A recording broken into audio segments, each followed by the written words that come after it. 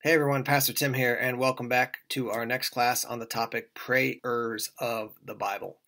So, real quick recap, we've been looking at different prayers and digging into the topic of prayer in Scripture, and in particular, we've been looking at different people and how they prayed in the Bible, and our hope is that we can glean some truth from the way they prayed and the heart behind they prayed, the issues they were praying about to impact our prayer life. We started off at the first class and said that looking at how people pray gives us a model of prayer. And maybe it's different than our normal expectation or experience of prayer, but that's good to help us kind of shift into maybe another additional way of praying. There's no one exact perfect model for praying every single prayer. There's lots of different styles of prayer, but sometimes getting a new perspective can help reinvigorate our prayer lives. And so far we've looked at Abraham, we looked at, or Abram before his name was changed to Abraham. We've looked at the early church and Peter and John in the early church praying in the book of Acts. We looked at Nehemiah, and we've looked at the Apostle Paul as well. And so this week we're going to be moving to John 17, which is known as the high priestly prayer. And as we always say, context is king. And so really John 12 through John 16 helps build up to John chapter 17. And so Jesus is going to be headed out into being arrested and then being tried and crucified very soon. And so John 12 to John 16 or into John 17 is Jesus with his closest followers. It's with his apostles, his disciples. He's spending time with those people who know him the most. He's giving them instructions on what it's going to be like to live out this Christ-centered kingdom life. He's also talking to them about the realities of when he's gone, that the Holy Spirit will come and be a guide for them. And then as he closes out all this kind of instruction and sharing a meal with them, washing their feet in John 13, John 17 is the high priestly prayer as Jesus prays to the Father. And we're going to see over the next 3 weeks, there's basically 3 chunks of the high priestly prayer. And he's praying for his disciples right there. He's praying for God's purposes, and he's also praying for his future followers and future disciples. And so today we're going to be looking at John 17 and just a handful of verses. We're going to start off with verses 1 through 5. So John 17 is where we are, verses 1 through 5. Let me read those out loud to us here. So it says this, let me start over. After Jesus said this, everything he said in the previous chapters, he looked toward heaven and prayed, Father, the hour has come, glorify your Son, that your Son may glorify you. For you granted him authority over all people, that he might give eternal life to those you have given him. Now this is eternal life, that they know you, the only true God, and Jesus Christ, whom you have sent. I have brought you glory on earth by finishing the work you gave me to do. And now, Father, glorify me in your presence with the glory I had with you before the world began. Now this section of the prayer, the entire prayer, but this section in particular is very lofty. It can feel very kind of esoteric and distant, but we want to pull it from the heavens down to the earth and apply it to our lives. So let's see what we can learn about prayer and about Jesus in this section. The first thing we notice is that in verse 1, it says, after Jesus said this, he looked toward the heavens and prayed, Father, the hour has come. And so note that Jesus knows what's about to happen. He knows what's going down. And it can be easy for us to default and say, well, of course he knows. He's the God-man. I don't think that's necessarily why he knows. I think he knows what's coming because he's seen what's happening. He knows his ultimate purpose, but he's also seen the animosity, the anger. He knows Judas has just betrayed him and left to go and to do what he's going to do, which is basically to rat out Jesus to get him arrested. And so Jesus knows what's going on. He realizes the situation in front of him. Now, I don't think that's the ultimate point of this passage for us when it comes to prayer, but we realize in light of what he knows, he will pray, right? In light of what the situation is, he will pray. That's kind of an obvious thing. We pray about situations that are around us. It should cause us to pull back a little bit, though, and say, do we see situations clearly? Are we observing what is going on so that we can pray most effectively? We're not praying in this direction when the situation is going here. So slowing down, realizing the reality of the situation around us, and as we slow down and reflect on what's happening, then that leads into prayer. So there's one quick point for us. Another thing is that I want you to note the relationship. He knows that this prayer is about the glory of God. So it says, Father, the hour has come, glorify your Son, that your Son may glorify you.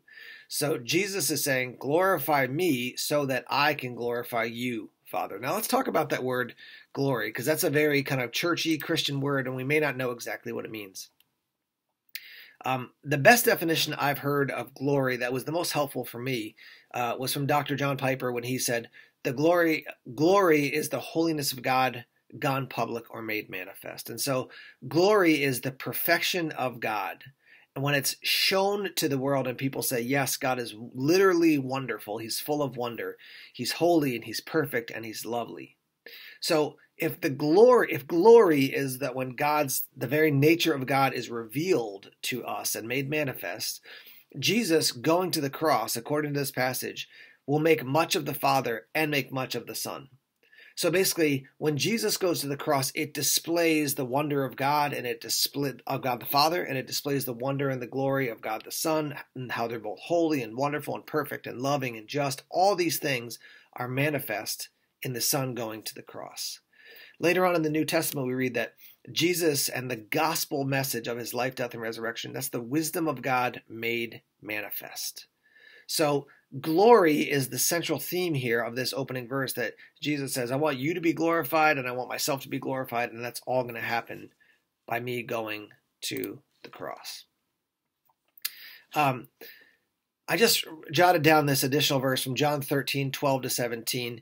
Jesus is making much of God the Father. God the Father is making much of Jesus. In John 13, verses 12-17, Jesus challenges his disciples and basically says that they have the opportunity to glorify God. And so the question I would bring up for us is to say, Jesus, by going to the cross, is magnifying the Father. The Father, by engaging with the Son as he goes to the cross, is magnifying the Son and glorifying the Son.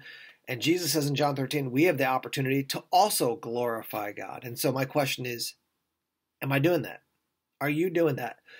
By how you live, by how you walk in obedience, by how you live out a life of passionate, service-filled, sacrificial love, are you glorifying God? That's something for us to wrestle with, because Jesus, in his suffering, glorified the Father. Jesus, in the giving away of his life, glorified the Father and himself. And so he gives us a model to say, as I give my life away, it glorifies God. Now, there's two pieces there. One is to say, do I desire to glorify God? That's one piece. And if I do, how am I doing at that, right? Because if I don't desire to glorify God, well, then it's a secondary issue, because I don't have to ask about if I'm doing it well or not, because I don't care about it. But if I'm a follower of Christ, I want to make much of the Father, the Son, and the Spirit. And so the question is, how am I doing at that? How am I making much of God? And we read from the Apostle Paul that we have the opportunity to do that in all things, whether it's how we eat or we drink, when we work, when we play, when we rest, all those different ways we can honor and glorify God by being obedient to him in all areas of our life. So we're one verse in here, right? Jesus saying, God, glorify our Father, glorify yourself as the Son is glorified in this process. I think as we dig into this whole idea of glorifying God, I remember years ago, again, reading from John Piper, who was teaching on C.S. Lewis, about this idea of glory and wonder and joy in God. And here's what C.S. Lewis says. I have a quote from him. He says this: "We delight to praise what we enjoy, because the praise not merely expresses it, but it completes the enjoyment. It is its appointed consummation. It's not out of compliment that lovers keep on telling one another how beautiful they are. The delight is incomplete until it is expressed." And so what Lewis is saying there is that it's a natural overflow for me to make much of the things that I love, right? So if I love my wife, if I love my kids, you'll hear me talk about them a lot.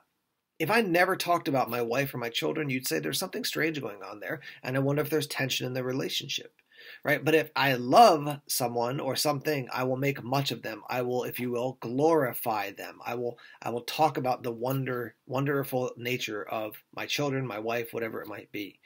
I've often used the example. I have this picture of, in the town of Newmarket where I live, if I was walking out of the Irving gas station and I had a lottery ticket and I looked and I won the lottery, my natural reaction would not be to run and hide. My natural reaction, I'd have to probably fight against the natural reaction of going and grabbing every single person and say, look, I won. Because it's a natural overflow of wanting to celebrate some good news, right? And so if I see God as wonderful, it will be the natural outflow of my life that I will glorify him. And so part of my call as a Christian is to spend time meditating on the wonder and the beauty of God, so that just like Jesus making much of the Father, I can make much of the Father, Son, and Spirit, because I see the glory and the goodness of God, and I want to tell the world about who he is. Okay, again, we're only one verse in, so let's continue to dig in here a little bit. Verse 2. Jesus says, "For you granted him authority over all people, that he might give eternal life to all those you have given you have given to him." Excuse me. So, first note here is God the Father granted authority to the Son for what?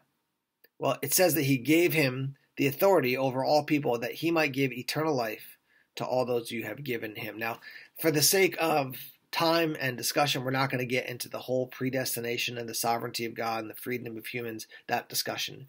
But note that the Father gives the Son authority for what?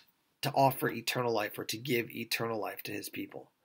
That's a beautiful thing, and we see that carried out in the life of Jesus. And then the command of Jesus in Matthew 28 is that we as his disciples would go and tell people about who he is, so that they might have eternal life. And so I want you to see here, we are central in the mission of God, the Father accomplishing his Son through God the Son, which is to give eternal life, and Jesus is telling us to go and tell people about him so they can have eternal life.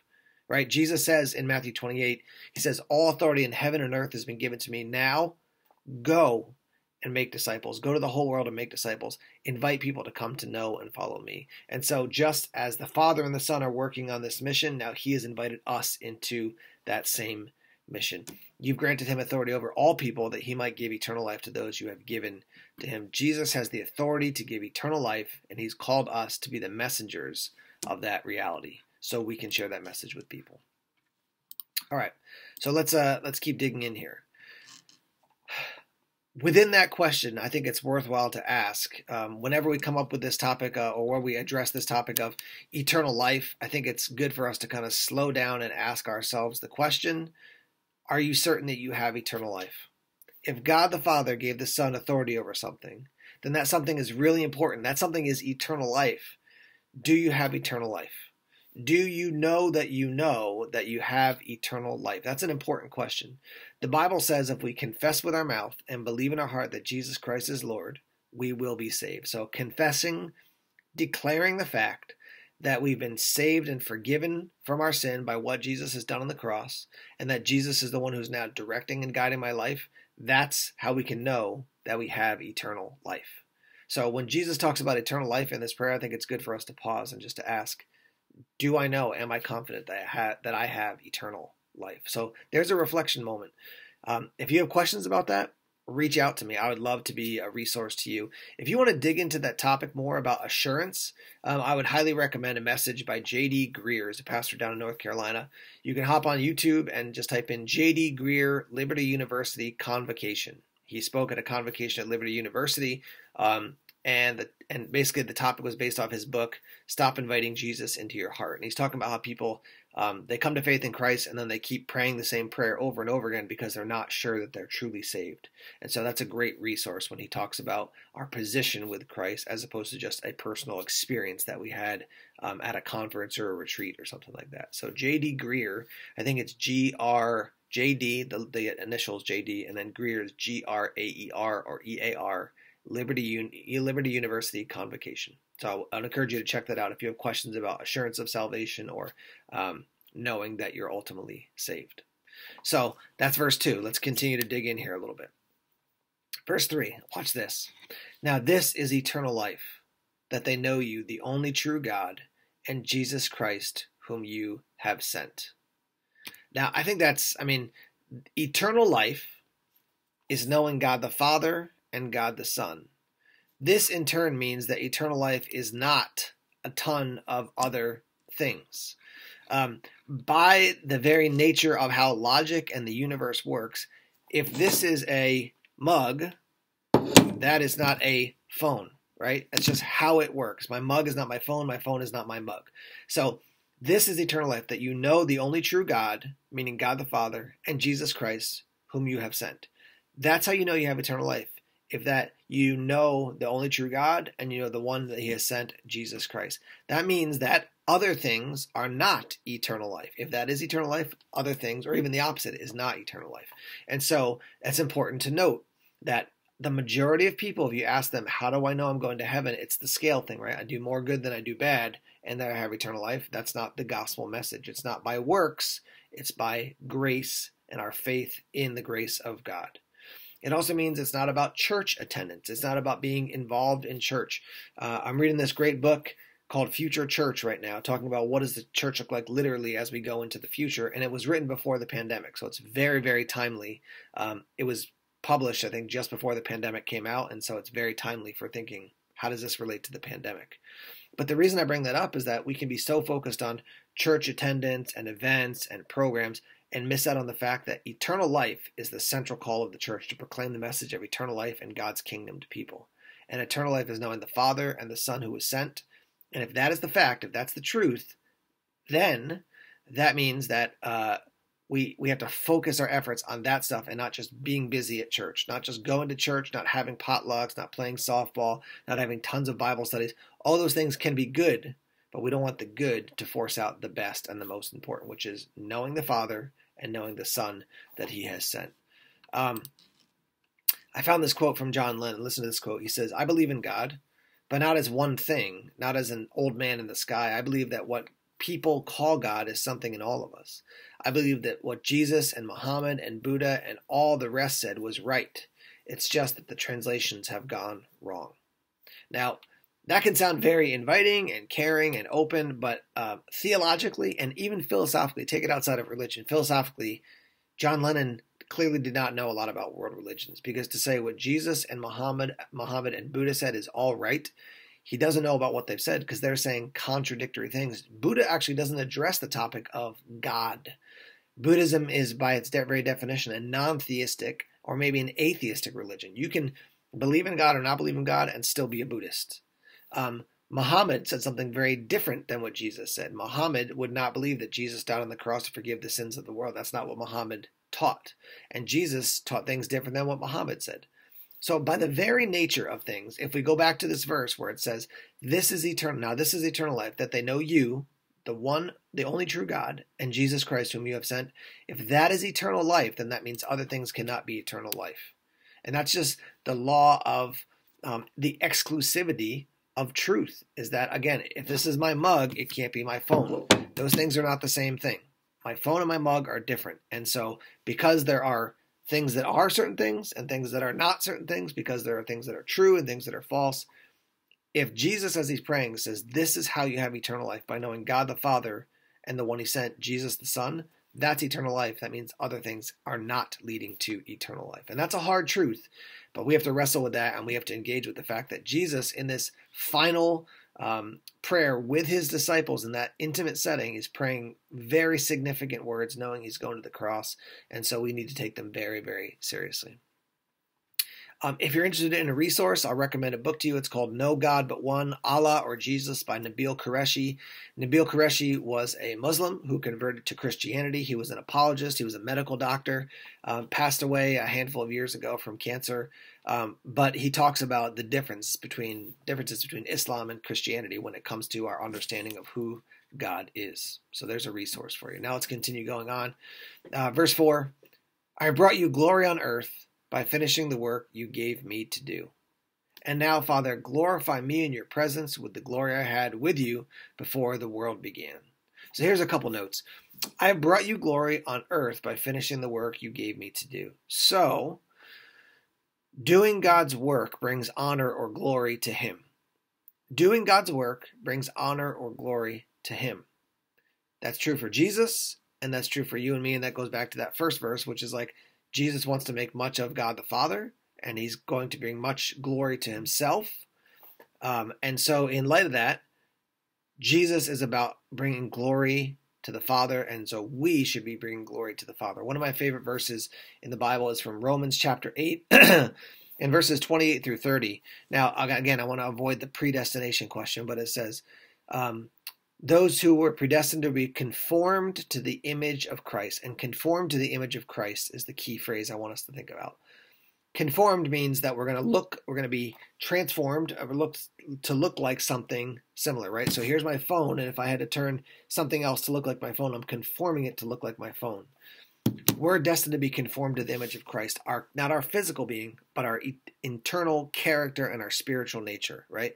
And so if that's true, then the reality is Jesus brings glory to God. And so if we're going to be conformed to the image of Christ, we should be bringing glory to God. So he says, I brought glory to you, Father, while I'm here on earth by finishing the work you gave me to do. And so you and I can say the same thing. Jesus, Spirit, Father, we want to bring glory to you by doing the work that you have for us. Cross-reference for this is in Philippians chapter 2, where after we read this kind of hymn that was written about Jesus and his submission and then his resurrection and his honor and glory that's given to him, Paul tells us that we're to work out our own faith with fear and trembling because it's God who works in us, and that God has works for us to do. He has good works for us to carry out. So God has good work for us to carry out, and so because of that, that's just like Jesus. He had good work to carry out for the Father. And so just like Jesus brings honor to the Father and glory to the Father by doing the work, we bring honor to the Father by doing the work.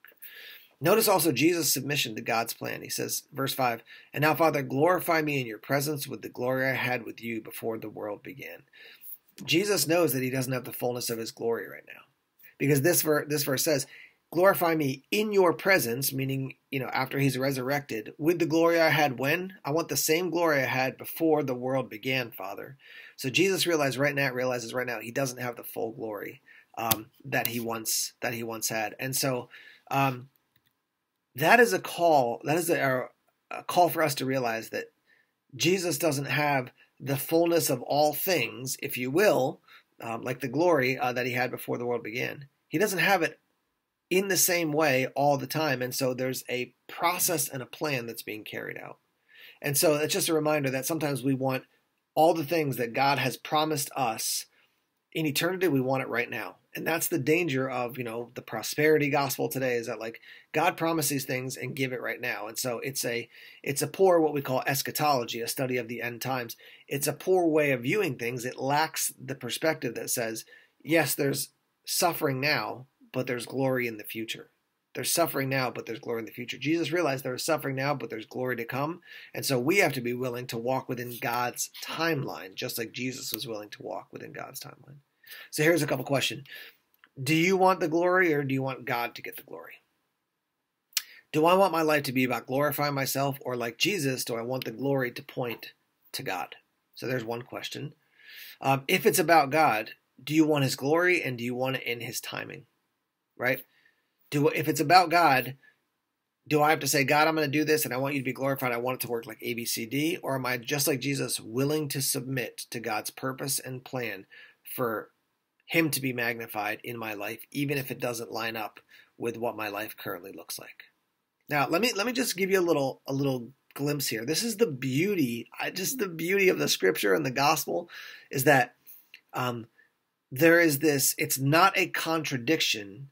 It's a tension that is resolved in time, right? And so I remember years ago, we were going to be preaching on the Sermon on the Mount from Matthew chapter 5 up to Matthew chapter 7. And I was charged with putting the information together, kind of the outline for the pastors. And so I entitled it The Upside Down Kingdom, because that is what Jesus is about and the gospel is about. It's this upside down way of engaging with the world. Jesus says, as you lay down your life and give your life away, you find your life. As you die, spiritually and emotionally, by sacrificing your life, you actually find what it means to truly live. As I let the old man pass away that I'm grabbing so tightly onto, I actually find the new man that God has made me to be. And so in the same way, Jesus is saying, Father, I want my life to glorify you. And then he says, I also want the glory that I had. And so he's like, I want my life to glorify you. And also I want to receive glory within your time.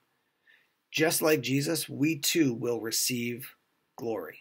When we talk about the process of spiritual growth, there's really like these three phases that theologians talk about. We talked about justification, sanctification, and then glorification. Justification is something that happens when I trust in Christ, right? Like I'm not justified and then I trust in Christ and now I am justified. It's very, very much a legal transaction that like I was at odds with God, now I'm at peace with God. I'm at enmity with God, now I'm in the right standing with God. And we talked about that as a fact in the past. I have been saved through Christ. That's justification. Then there's a process that's going on in the present, and that's glorification. I am being saved. I am being conformed to Christ. I am being transformed in my character, so I'm more like Jesus. So we have justification happens in a moment. I'm not justified than I am when I trust in Christ. Sanctification, which is a process of me being transformed into the image of Christ. And then a future promise, which is glorification, which is that my body will be transformed. My character will be transformed. I will be as God intended me to be in the future. And that's that glory that we're going to receive. So if you're saying, yeah, but I want glory, that's actually an okay thing. It's just how do you get it and what's the timing? We are promised to receive future glory. We read in the New Testament that, don't you know, you will judge the angels. There's a role that humans will have as being co-heirs with Christ and under shepherds and rulers of the world and ultimately I think the universe, but rulers of the world just like Adam and Eve were. They were under shepherds, so they were authorities under the authority of God as they ruled over the world. And so in the new heavens and the new earth, you and I will have the glory that we are under shepherds, under rulers, compared to the ultimate king, which is obviously God. So glory is a good thing. A desire for glory is a good thing. It's just that we have to have it within the right timeline. So those are the first 5 verses, and that's Jesus kind of orienting this prayer heavenward. I love the fact that he starts that way because it's very much like the Lord's Prayer.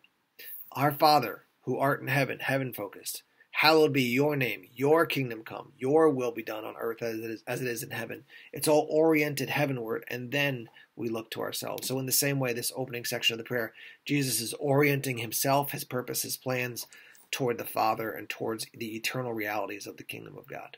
So here are some conclusions, some questions for us to consider. Number 1, do we desire for God to be glorified in our lives?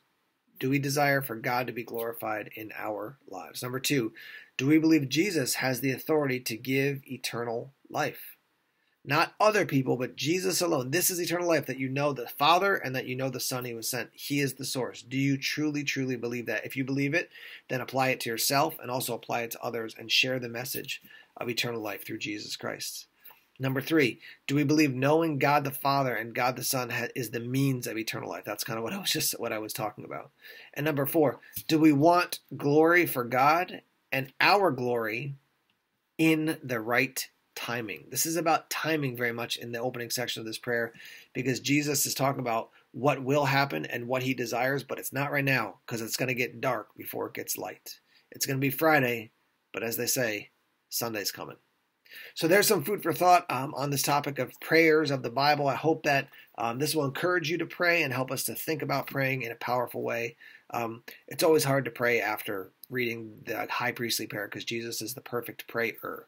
But let us take heart that he helps us in our weakness, the Spirit helps us in our weakness, and that the Father loves to hear from his children as we pray. So give yourself that space to enter into prayer and to say, God, even though I'm frail in this and I'll never pray as perfectly as Jesus, I want to come to you and learn from how he prayed to you in John 17. All right. Thank you guys for tuning in. Feel free to leave comments or questions. You can always contact me via the comment section or email tcarpenter@bethanychurch.com. Thanks for watching, and we'll see you next week. We've got 2 more sessions of prayers of the Bible. All right, everyone. Take care.